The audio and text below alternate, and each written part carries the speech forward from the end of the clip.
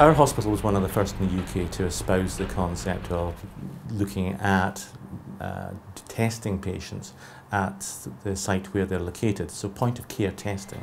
When we took on board the instrumentation that comes from HORIBA, the Pentras, what that allowed us to do was actually have 5-part white cell differentials, which were important, particularly in the setting of cancer care.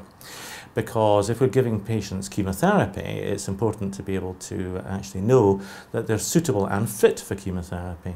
When we looked at the HORIBA medical solution, we realised that it allowed the laboratory worker to have instant access to real-time analysis at the point of care. We were also able, because of the PentraSafe solution, to password protect the analyzers.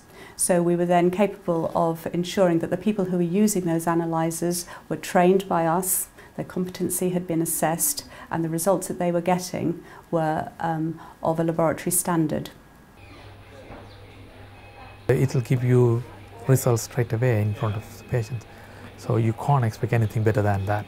And also it's more cost effective, because now in the part of the world we can't ignore the cost of all these things. By doing this test early enough, you are reducing the unnecessary cost.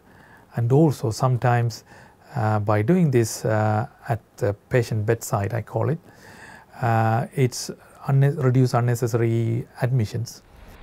HORIBA medical solution definitely will help us to implement the lean theory.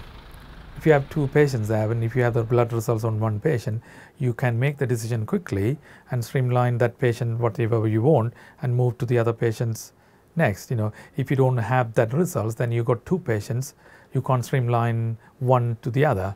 So you don't actually have to repeat the sample in the laboratory after you've already processed its point of care. So that facility actually improves matters as well. So we don't have any duplication. When working in other laboratories and other hospitals, the maximum number of patients I could see in a clinic, general haematology clinic, might be something like 10, 12, maybe 15. Now I'm able to put through maybe between 30 and 40 patients. So there's a huge difference in the numbers of patients I can see.